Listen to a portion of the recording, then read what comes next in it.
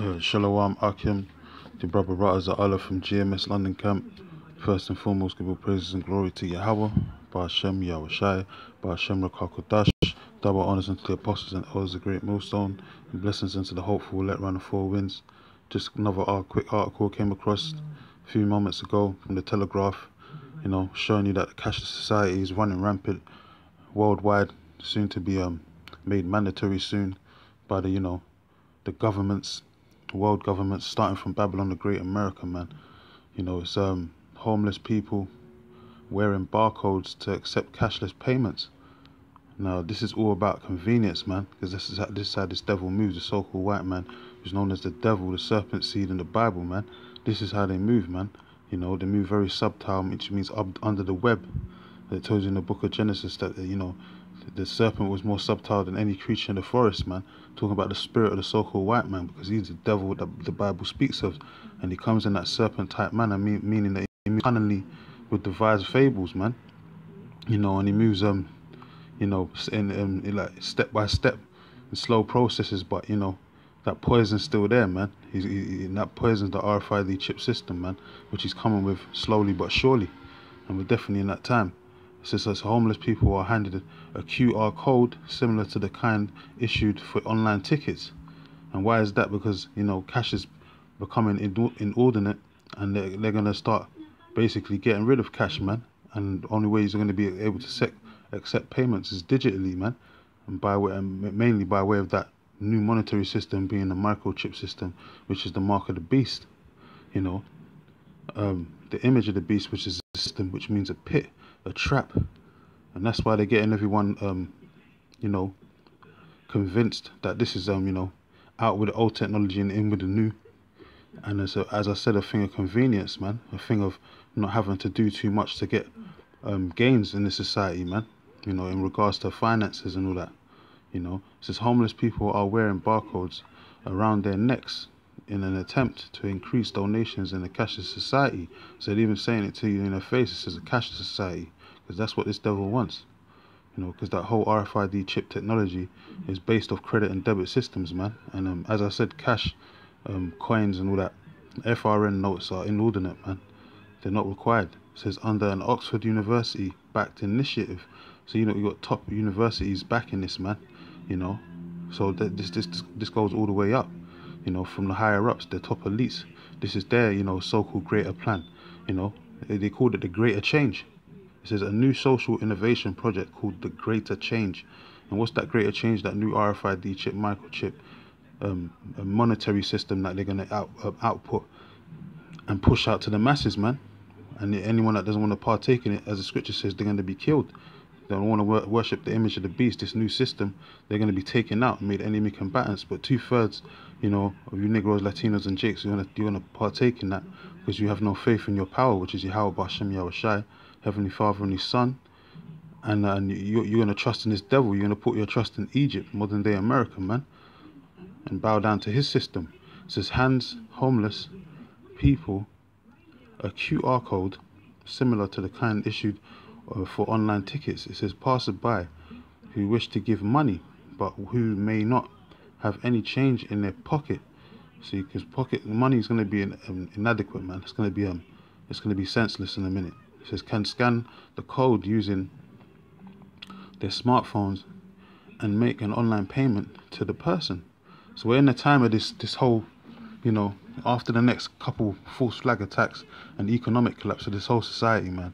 Because you got Turkey crying about how they're blaming America for the downfall of their stocks or their monetary system based upon the dollar.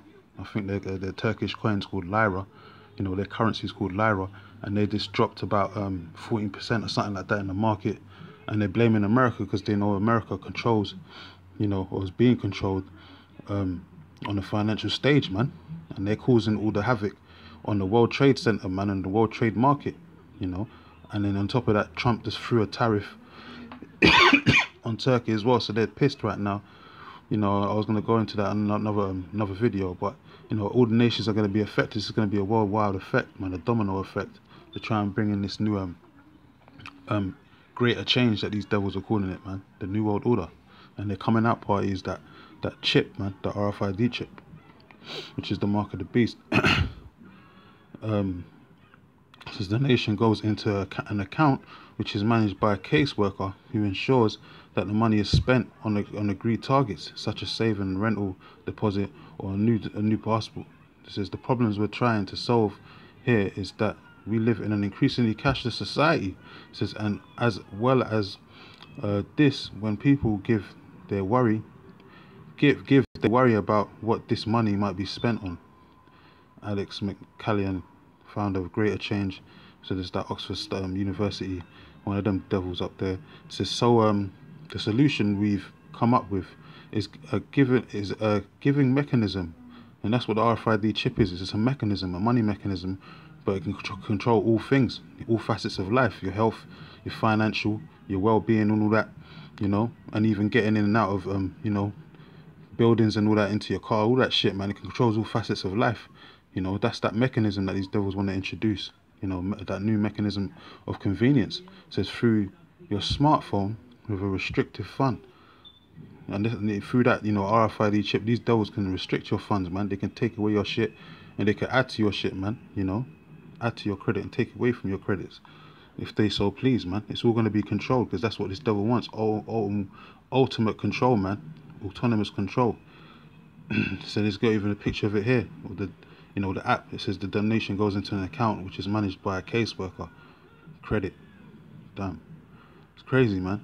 But that's the kind of shit that's gonna come up when you have the RFID chip stuck in your damn right hand or in your forehead, man, or in your left or right bum cheek, man. Wherever they put it, you're gonna have an account that's gonna be able, these devils gonna be able to access, man, and control. You know, it says when you scan the barcode on your smartphone, a profile of the homeless person appears. This tells you more about their circumstances. See, it says, you know, in your ingoings and outgoings, man. It says such as how they became homeless or what their job used to be. Damn. You know, it says the project, which is being trialed in Oxford, is supported by the Oxford University Innovation and Oxford said business schools. See these devils, man. It goes all the way up, man. This ain't no small thing. This is a global economical thing, man. And these devils are coming hard, man. They're coming slow, but they're coming hard. And because they know that their time is short, as they tells you in Revelations 12:12. So this is a damn well good article. I'm gonna bookmark this and make sure I save this, just in case these devils, you know, get rid of this article one way or another, as they do sometimes. So yeah, man, this is the realness right here. And then I've got another article I just came across on the same topic. This one's, that one was in the UK, this one's in America. And it says MLB and NFL fans submit faces and fingerprints to buy food, beer and tickets. And this is from masspivotal.blogspot.com, you know, and they're doing it over there in the Americas, man. This is the facial and fingerprints recognition, you know, that biometrics. And you know, the RFID chip, mark of the beast, is the ultimate biometric system, man, that they're going to introduce, you know. And the biometrics means bio means the body, and the metric means the measure. So this is how they're gonna measure the peoples, man, and control your ass by way of that microchip system, man, to buy food, beer, and tickets. And this is just another way of that cashless society coming in, you know. Another way of forms of control is if you still value your privacy, I urge you to stay away from major league sporting events. And over here in the UK, they're building new stadiums now that have this new like biometric security systems, where there's not, you don't just get through the barriers or anything with tickets or whatever. You have to be biometrically measured, man, you know. And then you go and basically they're saying that they're going to be like the TSA barriers in them airports with certain heavy security guards and all that, and they got the barriers where you can just walk through and they can check everything, man, check all your biometrics and everything you're doing, man, you know everything about you just by you walking through a damn scanner. And ultimately that's going to be with these RFID chips, man, when you put them in your hands and on your forehead, you know. That's what this whole thing's about. It's a complete, as they said, the greater change, man, the new world order. It says yesterday Clear Biometrics announced they are installed biometric fingerprint scanners at Seattle's Centerlink and CFGO Fields concession stands. It says, but the story does not end there. It says the video also revealed that MLS Sounders FC team is using biometrics to spy on fans. And that's what the devils can do. That's what it's about. You know, it says none of this should come as a surprise to soccer fans. Early this year, Russia revealed that they have used sightless facial recognition to spy on 1.2 million World Cup fans. So this shit is in the air, man. This shit is, you know, this shit is definitely happening. It's in the works. For all the sheeple out there that can't still see that what's going on in society, everything's been changed before their eyes. You know, they're just gonna be the sheep, because they, as a elite coin them, they call them goyim, because they basically look at them as cattle, sheeple, man. You know, sleep. You know, the ones that are still stuck in the matrix, so to speak. But you got the men of the Lord out there, from the apostles and the elders, the GreatMillStone on down, that are warning Israel, the flock, of what's to come, because we're not in the matrix, man. We're not stuck in the matrix like these sheep out here. You know, we've been awoken and been chosen, man, to push this word and warn Israel, man. You know, that's what the prophets are supposed to be doing. So, you know, the enemy's definitely coming. Esau's definitely coming down very soon, man, with that hammer of war. And he's gonna slam it on you Negroes, Latinos, and Native Americans, because you are the biblical Israelites, and he wants to exterminate you off the face of the earth, man, and put you back into perpetual slavery. But anyway, I'll put these articles in the description box. I'm just gonna read 1 or 2 scriptures and then close out, man. It says Revelation 13, start from 15. It says, and he had power to give life unto the image of the beast, which represents the system. You know, brothers know these precepts. I'm just going through it, you know, quickly. It says that the image of the beast should both speak and cause that as many as will not worship the image of the beast, meaning this new monetary system these devils are going to come up with, the microchip, says should be killed. So if anyone don't want to take part of it, whether rich or poor, you know, small or great in a society, they're going to be made enemy combatants, man, and most likely killed. And that's why these devils are coming out with that new capital punishment of bringing back the guillotine, man, you know, to behead people, which it says in the scriptures, especially the men of the Lord. They're going to try and force the chip on them, you know. It says verse 16, it says, and he causeth all, both small and great, rich and poor, free and bond, to receive a mark in their right hand or in their foreheads. Now, see, that's not a joke. This is actually going to take place. This is actually taking place already in certain countries like Sweden, you know, but it's not on a mass scale. You know, it's not totally been made mandatory and worldwide yet, but it's going to be, man. These devils are slick and cunning, man. This is how they move, you know. So verse 17, it says, and that no man might buy or sell, save he that have the mark. See, so that's why they're pushing it on the homeless to say, you want to eat, you want to drink, you want to get this, that, and the other, you know. Take care of yourself, you know. Take this mark, or whatever, they're saying using that card, whatever, that barcode card that they got on their chest, whatever, for now, you know. But later on, they're gonna say, boy, if you want to eat and drink, you know, you got to take this chip in your right hand or your forehead, and more than likely, most homeless people are gonna take it because they want to eat, you know. But he said it's gonna come across all people, free and born, rich and poor, you know, small and great. So everyone's gonna be putting that trial, man, the hour of temptation. But, you know, only the men of the Lord are not going to partake in it, man. They're going to forbade that, you know, even unto death. It says, that had the mark or the name of the beast or the number of his name. See? So this is coming to pass before our very eyes, man. So, you know, anyone that's talking about the RFID chip ain't the mark of the beast, you're just a complete numbskull and an arsehole. And you ain't got no business teaching the scriptures, man. You know, you should just go back into the world and stay sheeple like you are at the moment.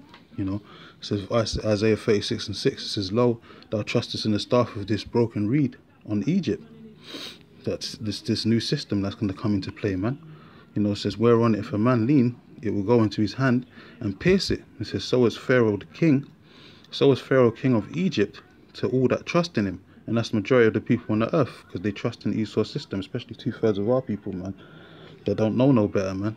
And the Lord ain't going to redeem them at this time. They're going to have to die on this side and come back in the kingdom of heaven to come very soon as newborn babes, man. You know, newborn babies. You know, because right now the Lord ain't coming to deliver all Israel. He's only going to come and deliver his remnant, that cluster of grapes, his elect, man, on this side. You know, the rest that are blinded, they're going to perish along with the wicked and the other nations, being the so-called white men and the heathen nations, in that lake of fire, which is the second death, man. You know, so that broken reed represents that chip, man. You know, and as I said, majority of the people are going to take that chip because they put their trust in Egypt. Isaiah 30:1, it says, woe unto the rebellious children, talk about you Negroes, Latinos, and Native Americans, especially 2/3 of you, man, because you're against the Most High. Rebellion, man. You're rebellious. It says, saith, you're warring against the Most High. It says, saith the Lord. It says, take counsel, but not of me. You're not, how you not taking counsel? By listening to the men, his men out there on the highways and byways, on the YouTube, day and night, man, 24/7, 365 around the year, man. You know, pumping out this word, you know, publicizing this word on the internet, man, using on the unicorn, you know. And then their 2/3 ain't taking heed. They ain't taken to the Lord's counsel, man, because he speaks through his men. It says, but not of me, and that cover with a covering, but not of my spirit. Yeah, they take on an Esau spirit. They trust in Esau. That's why you got the nigger woman slapping bleach in their hair or wearing a damn weave that looks blonder than the so-called white woman's weave, man, or a white woman's hair. You know, if they had a chance, they'll put blue contacts on as well, man.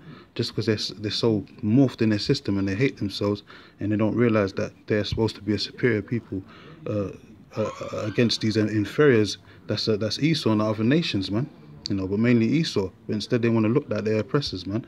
That's how mind fucked and boggled and bugged out our people are to this day. You know, it says, but not of my spirit. It says that they may add sin to sin. Yeah, and you know, that's you know, Israel for you, man. So anyway, I'm going to close out. Give all praise and glory to Yahweh, Ba'ashem Yahushai, Ba'ashem Rakakadash. And until next time, I say Shalom.